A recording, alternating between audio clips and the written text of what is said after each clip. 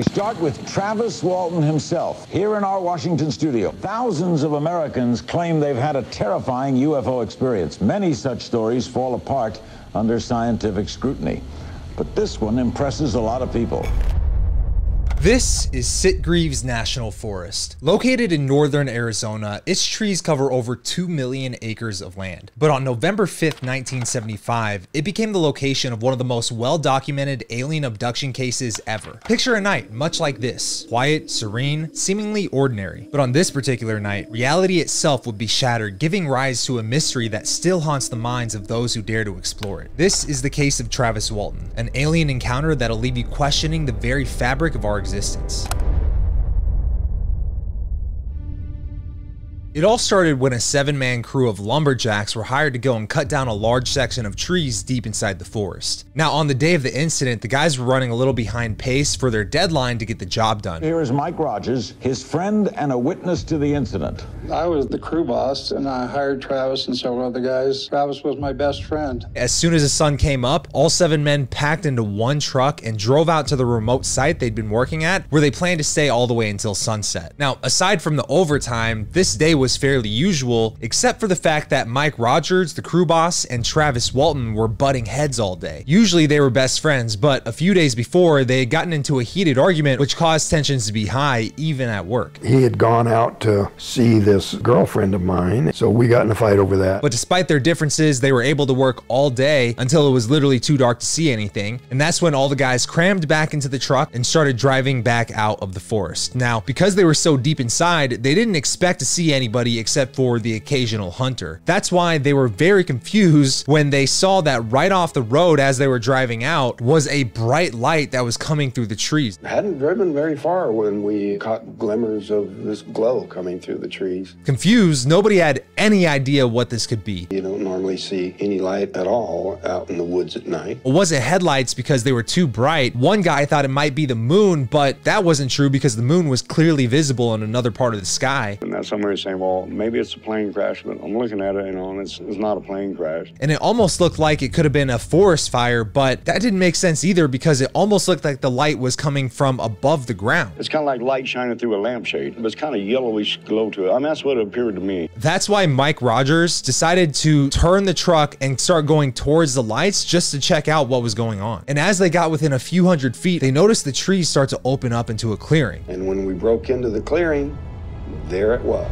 In the middle of the clearing was a very bright saucer-shaped object that was glowing, not making any noise, and hovering just above the ground. It was so smooth, it was metallic, it was both giving off light and reflecting light at the same time.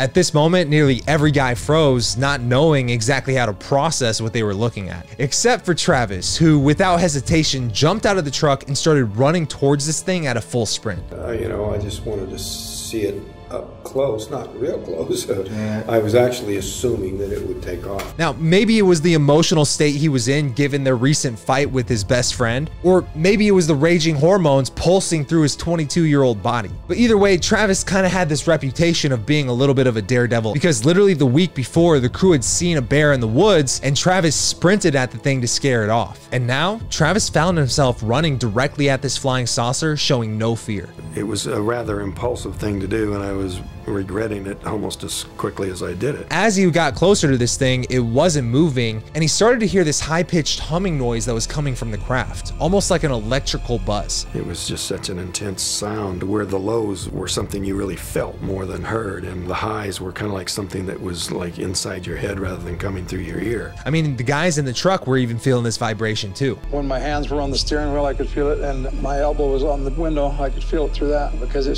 started getting more intense, louder, more volume. And this started to spook Travis, so that's why he jumped down into a crouching position, now almost directly under the craft, and that's when his fight or flight response kicked in. So he stood up to try to run away from this thing, but as soon as he stood up, a bright beam of light shot out of the craft and hit Travis. Bam! That's when it hit me. Turned my head the other way, and then the woods all lit up a bluish green. And when I looked back, he's a few feet off the ground and stretched out like this. All 6 men who were still in the truck watched in horror as they thought this thing had just killed their friend Travis. So without hesitation, Mike floored the gas pedal and peeled off in the other direction. And after they had gotten a few miles away, the guys were still freaking out until they saw that whatever this bright craft was, it zipped off into space at breakneck speed. So they started to gather their thoughts a little bit, and one of the guys was like, yo guys, we have to go back and get Travis. We can't just leave him there. Finally, I just said, I'm going back. You can stay here or get in the truck. And I was surprised that they all got in the truck. Because if there was a small chance that Travis was still alive, he wouldn't survive the night. It simply got too cold at that time of the year in northern Arizona, meaning that if the craft didn't kill him, the hypothermia would have. So Mike turned the truck around and started driving back towards this clearing. And when they got there, they expected that they would find Travis's body laying somewhere on the ground. And much to their surprise, not only was the craft gone, but Travis Walton was too. Not knowing what to do, they did the only thing that seemed right. They drove right back into town, went to the police station, and told the local sheriff, Chuck Ellison, what happened. They were obviously very upset about something. And I said, what do you mean they got Travis? Tell me what you mean they got Travis. According to their story, they turned around and went back. Travis was not there. Put yourself in Ellison's shoes for a second. You're working in a small town of Snowflake, Arizona that's so small, basically everybody knows everybody. And in the middle of the night, 6 young guys come up to you and tell you this crazy story about seeing a flying saucer in the woods and seeing it zap their best friend and then take him off into space. I mean, I'm a conspiracy theorist, and even I would have a hard time believing that story. And I tried to get just as close to each one of them as I could to see if I could detect odors of marijuana or alcohol or anything like that. So rather than taking their story at face value, Ellison started to think that maybe these guys killed their friend and dumped his body in the woods somewhere. So he almost started to treat this like a murder investigation. If somebody is out here that's reportedly missing, I need to find that person. The first step, they need to go out to the clearing and investigate the scene and hopefully find Travis's body. That's when he called the Navajo County Sheriff, the dog handlers from the Arizona State Prison, and gathered as many people as he could to form a search party to go out there and look for Travis's body somewhere. And after searching all night and the entire next day, they found nothing. We never found a footprint or a sign anywhere of Travis Walton.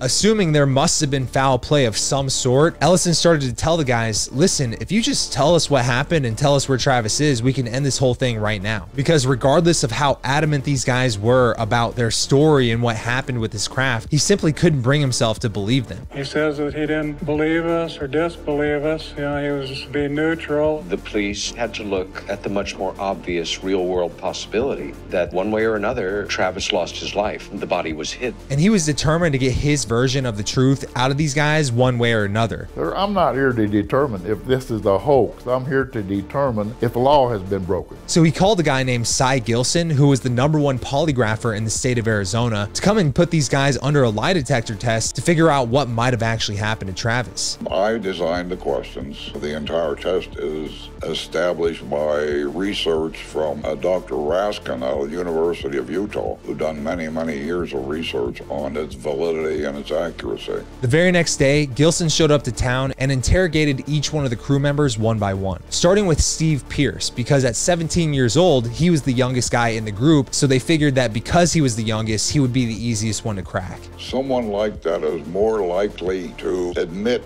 that it's a sham, so he's the one I wanted to choose first, because if it was a sham, it would save a lot of time and effort on my part and everybody else. I was scared to death. I figured I was going to flunk it because all week long I've been hearing, well, they're going to set it up to make you guys look guilty. Each polygraph session took about 2 hours, where the guys were asked the same 4 questions over and over again. Did you murder Travis Walton? Was Travis harmed by some guy in the group? Did you see a flying saucer? Did this flying saucer hit Travis with a bright beam of light? And after questioning each one of the guys, much to his surprise, they all passed with flying colors. Frankly, when I finished with him, I was quite surprised myself because he was passing the exam. But despite this result, nobody was prepared for what happened next. Late in the evening on November 10th, 5 days after the entire town of Snowflake, Arizona started accusing 6 men of murdering Travis Walton, Travis Walton opened his eyes and found himself lying on his back in the middle of the road. The first thing he saw when he looked up were bright lights coming off the bottom of this flying saucer that was hovering 20 feet above him. Then suddenly, it shot off like a bullet into space. It was night, and I could see a light on the bottom of a flying saucer, and it just went straight up really fast without a sound. There wasn't a person in sight, but Travis looked around and he noticed that there were some phone booths right up the road. So he made his way over there and used the spare change that was still in his pocket to call his brother Dwayne. He answered and said, "Who is this?" And I tried to tell him, and he said, "I think you got the wrong number," and he started to hang up. And Dwayne, who had been getting prank calls all week because his brother was maybe murdered or maybe abducted by aliens, assumed this was another one of those calls, so he was like, "Yo, this is not a joke, don't call here again." I screamed at him that, you know, it was me, and so he stopped and he said, "Oh, okay, I'll get somebody to come and get you." So he jumped in his car and drove to Heber, Arizona, where Travis was, where he found Travis sitting on the ground inside the phone booth leaning against the wall. Travis was extremely terrified, extremely weak, and also had about 5 days of beard growth. I was thinking this was still the same night, and he said, "Travis, feel your face." And I reached up and felt that I had a 5-day growth of beard, and you know, that came as really a terrible shock. So using a fake name, he checked Travis into the ER. We had him checked by a couple of MDs, and they ran some tests. I don't have all the results, but I can say this, that there was urine analysis done on the first urine sample after the incident, and this completely does away with the idea that there was any drug involvement that some people brought up. That and the blood samples really straighten that out. And upon getting him examined, the doctors who were familiar with the story had found that Travis lost about 12 pounds in the 5 days he was gone. And he also had this weird puncture mark on the inside of his arm that couldn't be explained. So they tried to ask Travis, like, what happened to you? Where have you been? And when Travis, who was in a catatonic state, could calm down and gather his thoughts for a little bit, he was able to tell them, "I was in the forest with the guys, we saw a flying saucer, and the next thing I knew, I was laying in the street." When I did hear that Travis had been returned, it was almost as unbelievable as the real thing. I just looked at my mom and says, "I told you we didn't kill him." And from the way that Travis was talking, they could tell that he thought it was still the same day. So they broke the news to Travis. "Travis, you've been missing for 5 days." Do you have lots of memories of those 5 days? Not a lot, actually less than 20 minutes. The next day, the story of Travis's return made international headlines. Because what started off as a murder investigation had now just become a hoax investigation, and by the next day, this tiny town of Snowflake, Arizona had become flooded with UFO enthusiasts and reporters from every news outlet. The first night, I lay down in bed and the phone rang. It did not stop till daylight around.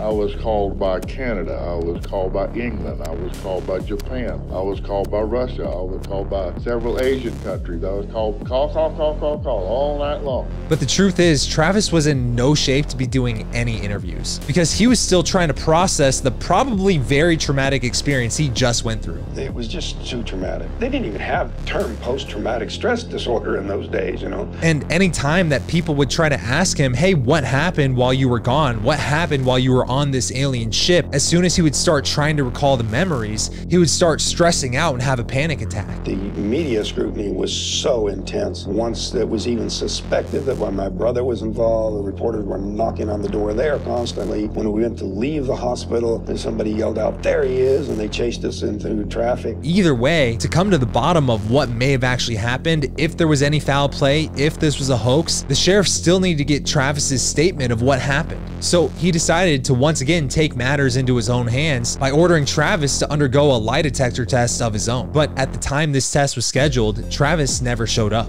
He was scheduled to take an examination with me at our office in Phoenix at the time. He never showed up for it, but I think it's more Dwayne's influence rather than his that he didn't show up. Something that looked awfully suspicious to anybody who was a skeptic of the story. I was in such a fragile condition that my brother made all these decisions. I didn't even talk to him or discuss these things with him, tell him what I wanted, whether I would do this interview or do that or anything. I was, not in that kind of shape. He even talked to a few psychologists that informed him the test itself doesn't measure lies versus truth. It only measures stress levels inside the body. I advise them not to, because what it actually measures is stress. And questions about stressful memories would bring stress reactions, so it would have been meaningless to have him take that test at the time. It would have created a lot of false impressions. So that's when a group called the Aerial Phenomenon Research Organization, or APRO, reached out to Travis's brother to offer resources and help. And one of the first things they did was they offered for Travis to undergo hypnotic regression therapy. That way he could be able to clearly recall these memories without experiencing any of the anxiety and stress of the moment. The whole process of hypnosis is a sort of a deep relaxation. At the same time, you're confronting these memories. Now, obviously, there's always going to be some debate on exactly how accurate hypnotic regressions are, with skeptics always claiming that false memories could be implanted. But you've got to remember, Travis already had a lot of these memories, and all the hypnosis would do would put him into a deep state of relaxation. That way he could actually verbalize these memories without having a panic attack. I was able to recount the memories for the first time in their entirety without so much of the fear that was just keeping me from even speaking without breaking down. So Travis and Dwayne decided to go through with it. The session was taped. It was observed by 2 psychiatrists. You know, everything was properly conducted. And during this session, here's what Travis Walton said happened to him while on this alien spaceship.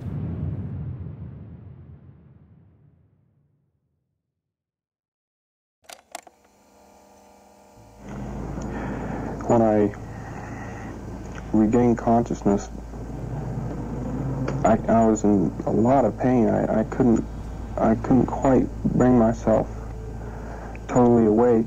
After getting hit with the bright beam, Travis was knocked unconscious, and when he came to, he found that he was laying on a metal table with a bright light shining over his face. I was looking up at a light shining down on me from the ceiling. I could tell I was leaning up on a bed or a table or something because the ceiling was close. He then looked around and noticed that 3 humanoid-looking beings were standing directly over him. And I saw 2 men leaning over me. They weren't really men. They were a lot like they were a lot like men, but they weren't quite human, and they were dressed in kind of a brownish orange. They had large, black, almond-shaped eyes, their skin was gray, and their faces were devoid of any emotion. That's when one of them noticed that Travis had woken up, and he started to alert the other 2 beings. Freaked out, Travis jumped off the table and grabbed the first object he could get his hands on. And I grabbed up a tube, a clear piece of glass or something, and I tried to break off the end to get something sharp to defend myself with. But what scared Travis the most is that despite how confrontational he'd become, these beings were completely non-reactive to him. They just looked at him, and then they started walking towards the edge of the room where the wall opened up to a door, slid open, they walked out, and then it slid shut behind them. They didn't try to approach or anything, they just left. They just ran out real fast. And I was alone there for several minutes, and I couldn't catch my breath. It was very hot. Now that he was alone, he was able to catch his breath for a second and start assessing the scene. He started looking around, but nothing seemed even remotely familiar to him. Everything was so foreign, so alien. And aside from the table and the door, he couldn't make sense of any of it.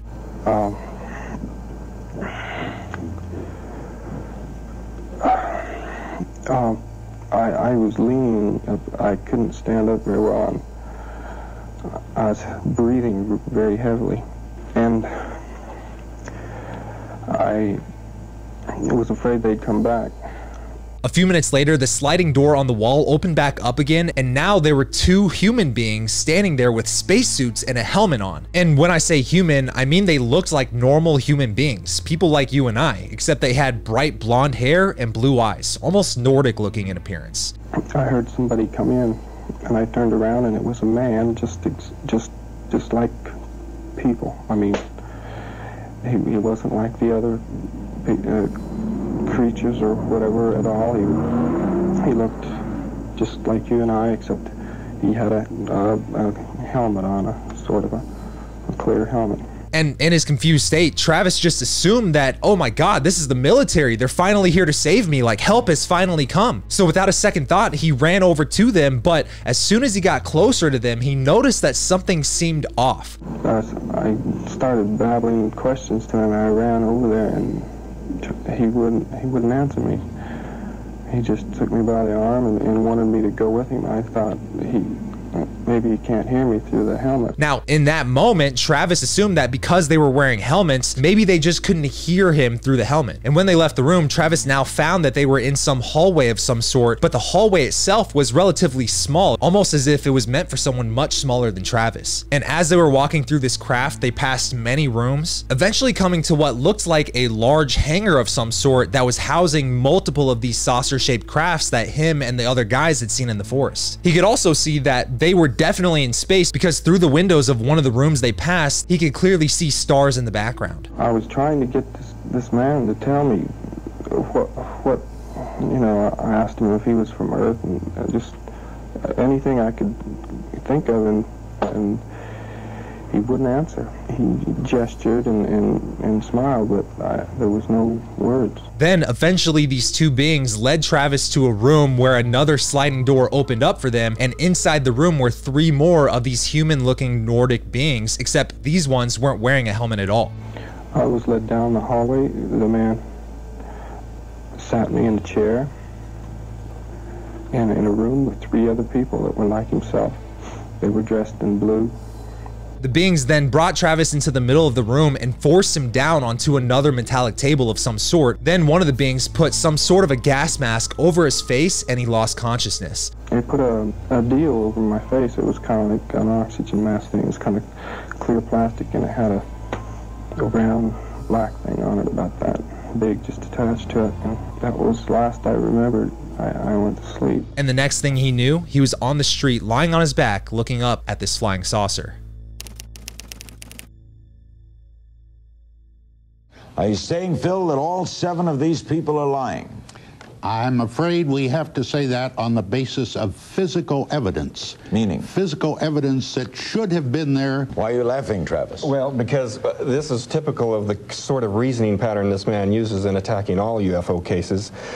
He's equating the absence of evidence to be the evidence of absence. That's absurd, you know, and that's actually a logical fallacy. Now, keep in mind that in our normal day-to-day lives, 7 separate eyewitnesses, all with the exact same story, is enough evidence to convict someone of murder. But despite Travis's story lining up perfectly with the other 6 crew members, many people still had their doubts. So a few months later, Travis agreed to finally take a lie detector test of his own, which was also funded by APRO. All 7 crew members took tests, and like before, all passed with flying colors. If you only had the evidence of the polygraph, you still have the most well-documented case in UFO history. Then, 42 years later, in 2017, during the filming of a documentary about Travis's experience, Travis agreed to take a film crew along with some researchers out to the actual site where the abduction took place, the location of which had been kept secret for all these years just to preserve any physical evidence if there was any. And much to their surprise, they found some very compelling physical evidence that may prove this case once and for all. What they found was that in the clearing where this flying saucer had been hovering, all the trees in the area had very abnormal growth patterns, which were visible to the naked eye on various tree stumps. It's been so many years since the original incident that we really did not expect to find anything there.